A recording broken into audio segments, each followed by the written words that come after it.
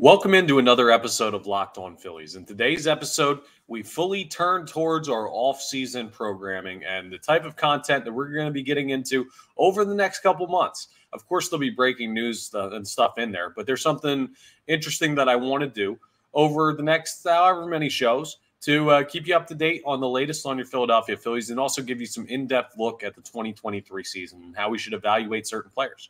So we're going to discuss all of that and give you an example using Bryce Harper during today's episode. Let's get started.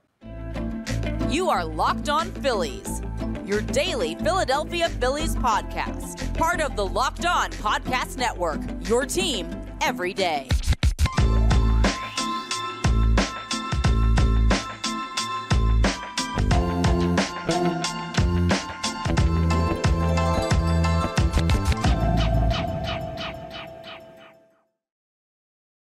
Thanks for checking out Locked On Phillies. I really appreciate it. My name's Connor Thomas. I'm your host. We're part of the Locked On Podcast Network, your team every day.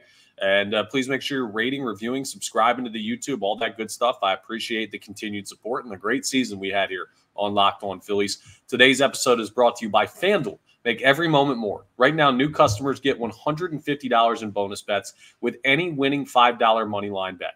That's $150 if your team wins. Visit FanDuel.com/lockedon to get started to go ahead and check out our friends over at FanDuel. Now, I'm going to break down something that we're going to be doing over the coming month here. It's November 1st as I record this, and what we're going to be focusing on as we head into the offseason. Now, this is only going to be part of the offseason. There's going to be other stuff built in. There'll be days where there will be breaking news or something I read that I'm going to want to bring up to you guys. But the general framework of episodes going forward, I want to work through this moving towards the free agency period. So this isn't going to be, once we get to free agency, we're obviously going to put together a list of guys that the Phillies should target and stuff like that, and that will become the focus. But we have some time between now and then. We have some time to focus on the 2023 season still, and I know how it ended. I know that sucks, but I want to make sure that we properly evaluate each and every one of these players. So what we're going to do is we're going to take a look at the 26-man roster that I used for the player grading earlier. Was it earlier in the week or last week? I did an episode recently, one of my last couple episodes, where I handed out grades for the 2023 season to pitchers, hitters, and a couple of staff members. So Rob Thompson, Caleb Cotham, Kevin Long, and also Dave Dombrowski, all included in there. What I'm going to do now is I'm going to devote a little bit more to breaking it down and also looking forward for each and every one of those players. So today we're going to start with Bryce Harper. Basically, the process is going to be I'm going to start by evaluating their 2023 season. Looking back at it, looking through the numbers, we're going to do a deep dive. I'm going to tell you really if this player played up to expectations, what you should expect going forward, all that stuff. So we're going to dive into that. Then there's going to be questions about what there needs to be worked on for that specific player going forward to the 2023 season. Or if there's a question like in Bryce Harper's example, where's he playing? We'll dive into that and have a conversation as far as that's concerned. And then we're going to wrap up with just either my favorite moment for that player's season, something we learned about that player, like something unique about each player. And the fun thing is I'm going to let you have some ability to affect what order I go in. So I'm starting with Bryce Harper today because this is going to be a pretty easy, basic evaluation. There's a fun question about where he's going to be playing, but the evaluation of Bryce Harper's 2023 season, I don't think is going to be very difficult. He played incredibly well. But what I want you to do is in each of these episodes, and I'm going to remind you in each episode, in the comments, tell me which player you would like to go next, okay? You'll be able to pick. So what I'm going to do is I'm going to pick either, so if there's multiple choices for one player, let's say like 5 people comment and say Zach Wheeler, it's the most of any player, we'll go with that player next. If it's one for a bunch of different guys, so like one person says Wheeler, one person says Nola, one person says Hoskins, one person says Realmuto, like all that stuff, we'll go ahead and I'm going to go with just the first one I saw. So the top comment when I check the comments. So go ahead and let me know in the comments who you'd like me to go after next as far as the evaluation. Feel free to pick whoever. I mean, if you want to pick Ryan Kerkering next, go for it. But yeah, let me know who you'd be most interested in hearing next. We're going to get to all 26 that were on the NLCS roster. Plus, we're going to get to Rhys Hoskins, who wasn't on the roster because of injury. And we're also going to do some staff members too. Rob Thompson for sure, Dave Dombrowski for sure. And we'll see how deep it takes us into the offseason if we get to Kevin Long and Caleb Cotham. But, yeah, let me know in the comments what player you want me to evaluate next. We're going to get through all the players before I go on to staff members and everything there. But that's going to be the offseason programming. And I think it's going to be really fun to go through and evaluate who ended up where as far as their numbers, whether I think they overachieved, maybe projecting out some numbers for next season if the player is coming back. If they're a free agent, we'll have questions about how does their free agency end up being handled by the Philadelphia Phillies? Or do I see them being back in a Phillies uniform next year? There are a whole bunch of questions on a whole bunch of stuff. So I know we're in the point where the Phillies are no longer playing games, of course, and we're into the offseason.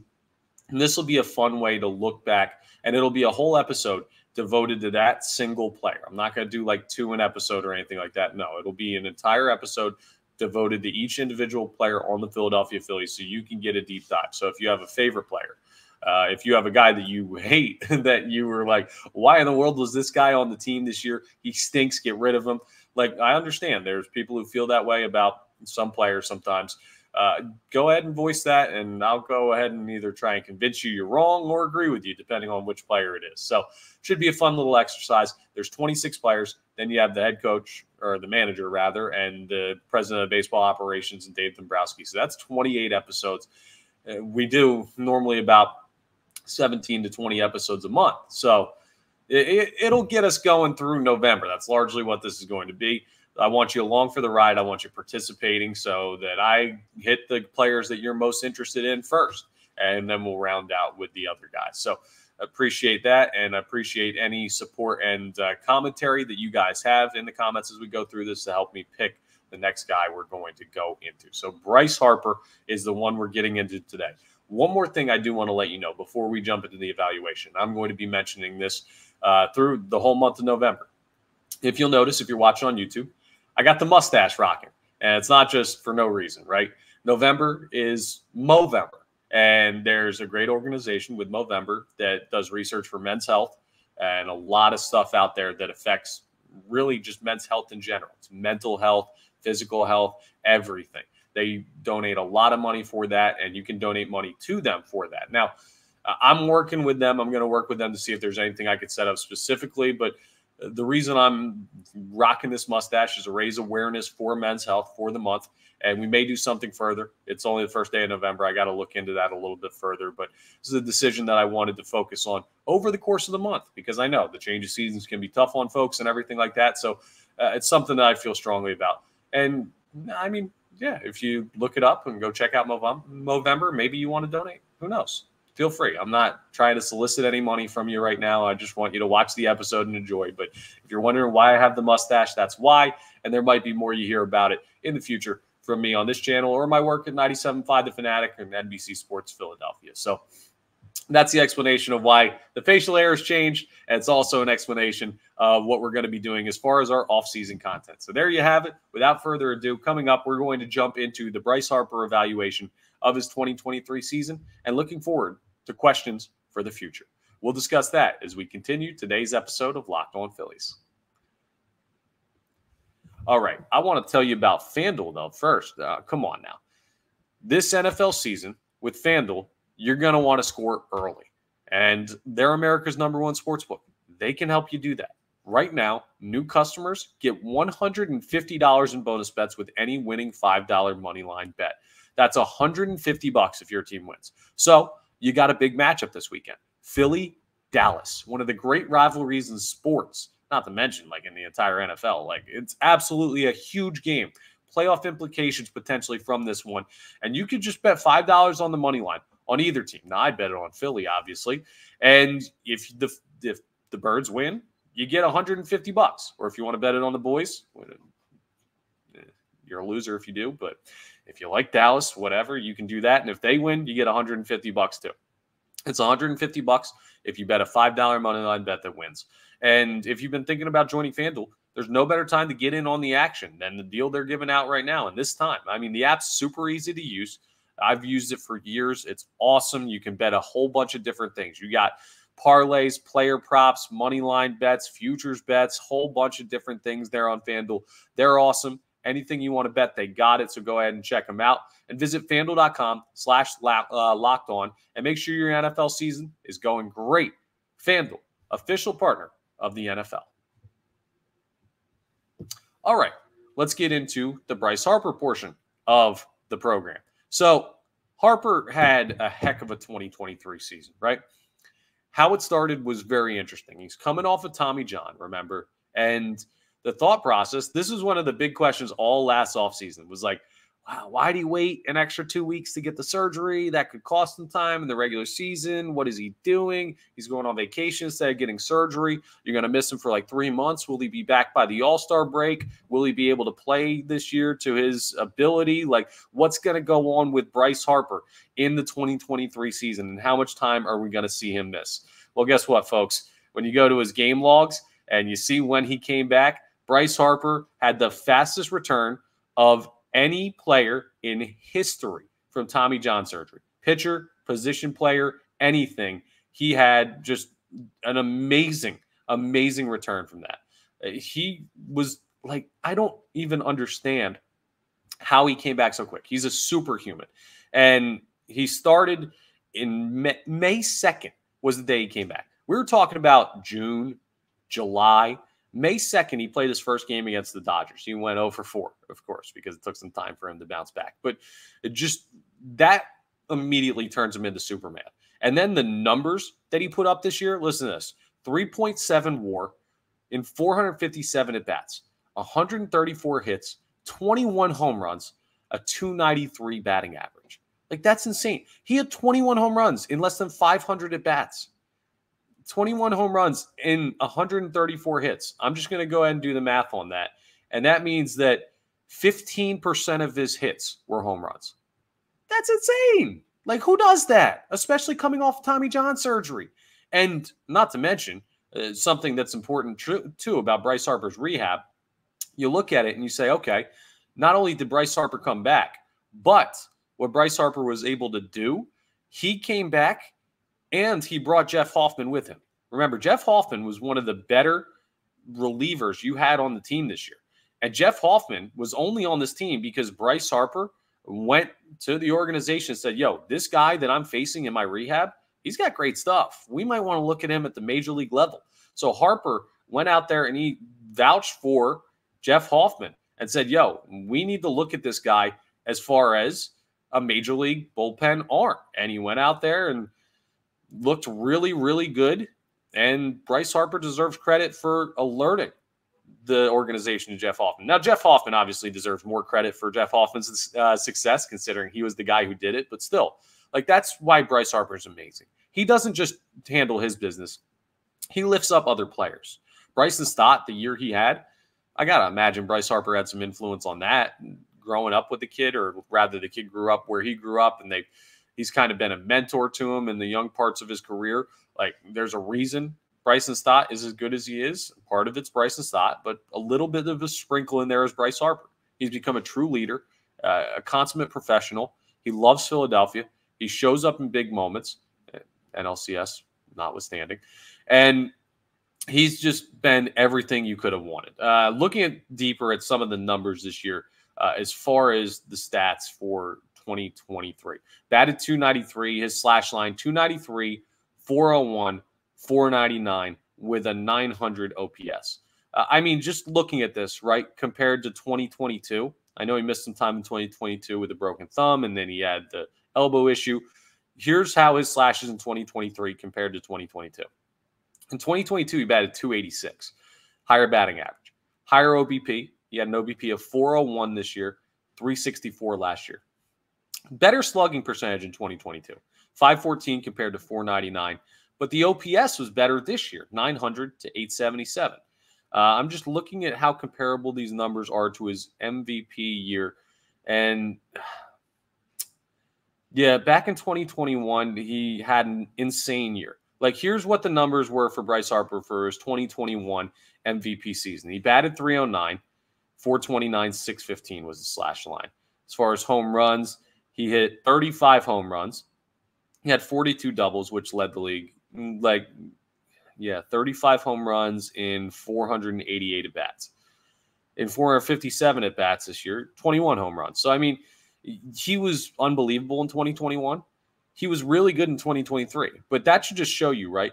As good as Bryce Harper's year was, he had a lot of time where he was working his way back. There was a big-time power outage there in like the middle of the season for Bryce Harper, where it took him forever to really get going, and then he hit home runs in bunches. Like, you need to come back from Tommy John surgery. It doesn't just affect your throwing. It affects your trust in that elbow, and it affects the swing, and you're focusing on rehab, and you're not as zoned in as you are when you get a full spring training and everything. It goes to show, like, Bryce Harper had an outstanding year this year, but even more than that, he can have a better year next year, a much better year, because his pace in 2021 was significantly better, and I believe that's the player he's more likely to be. He seems healthy. The elbow is going to be fully healed, like all together. Probably not going to have to wear the brace next year, which that might be able to help him. Might make him feel more comfortable on the base pass. And the other thing that Bryce Harper did this year too, we're just looking at his offensive numbers, but defensively, he was a huge help at first base. Being able to play there, being willing to play there, those were two things that really helped the Philadelphia Phillies balance out the way this team matched up defensively. So where will Bryce Harper be going into the 2023-2024 season? Or I guess it's just the 2024 season. It doesn't cross over. But I mean, even looking into the offseason, because they'll have to know soon here so they know how to attack the offseason and handle Rhys Hoskins' contract situation.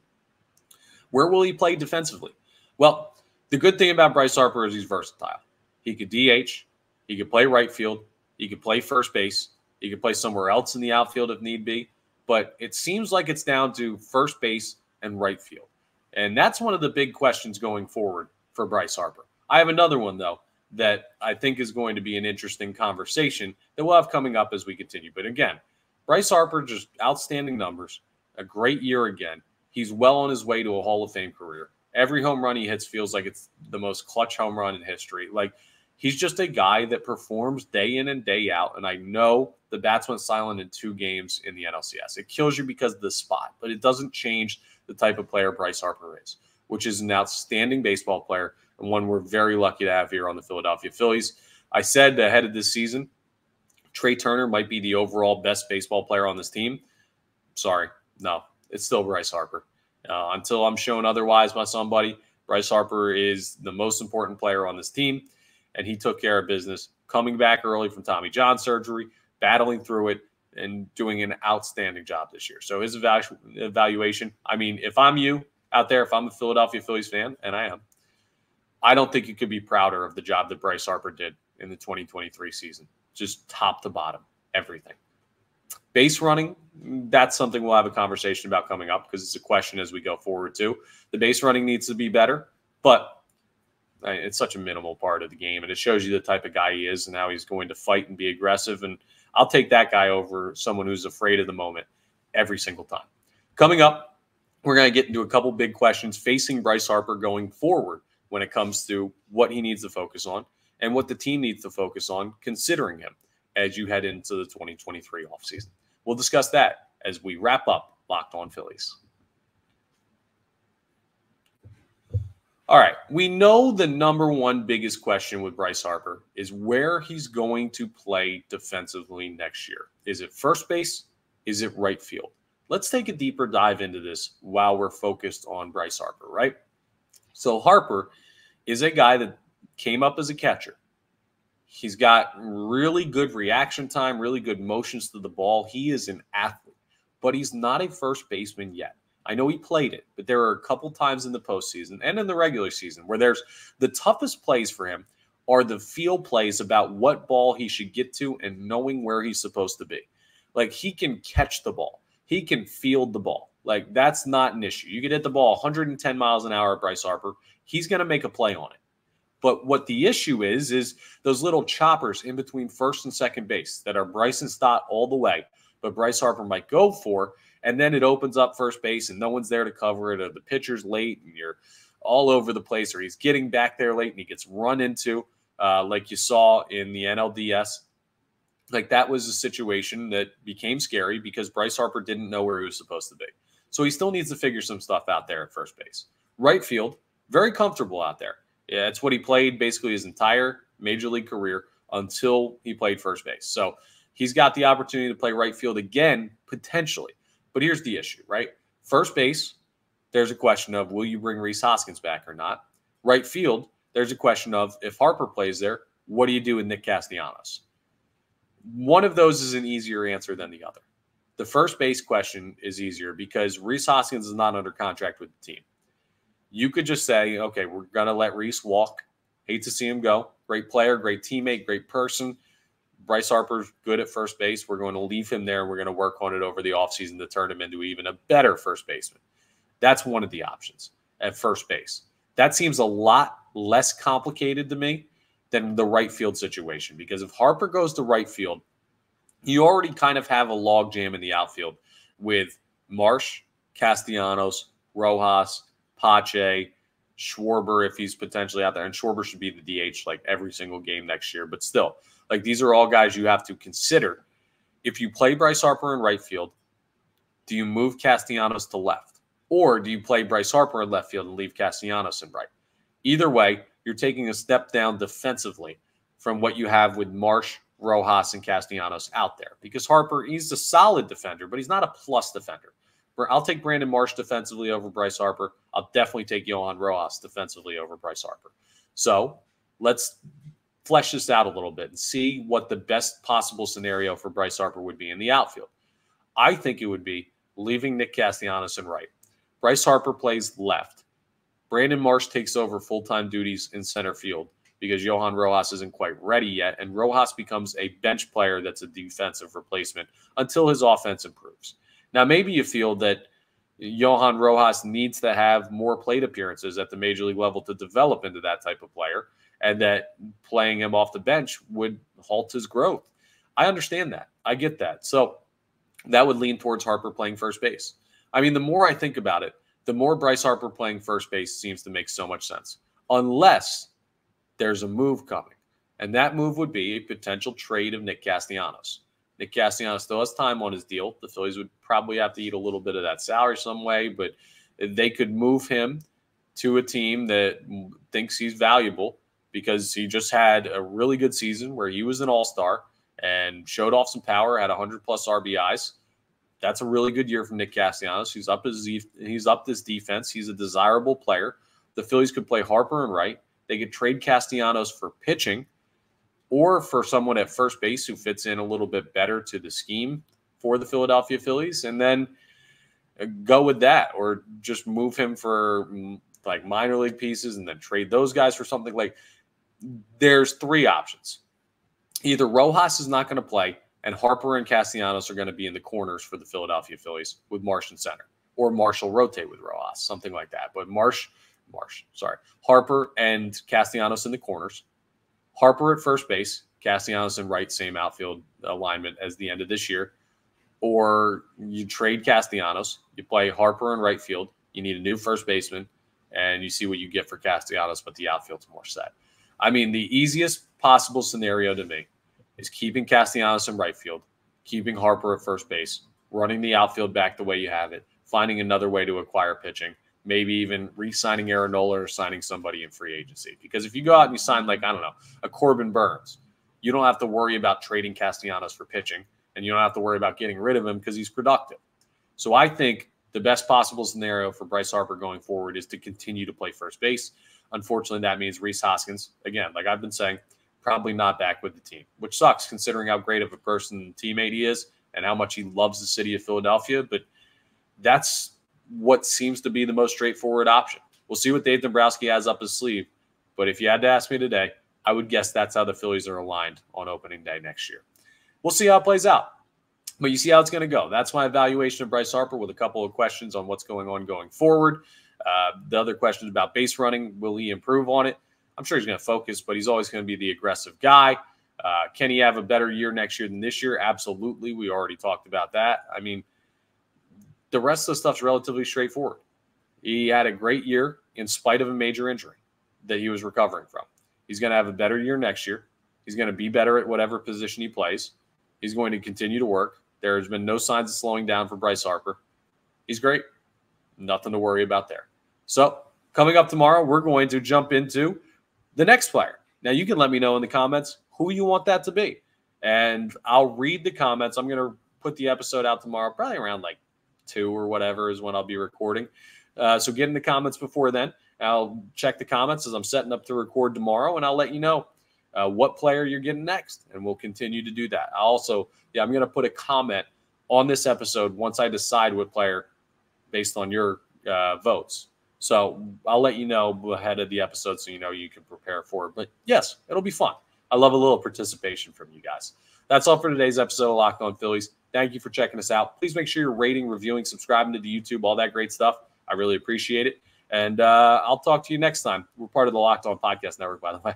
I'll talk to you next time on the next episode of Locked On Phillies.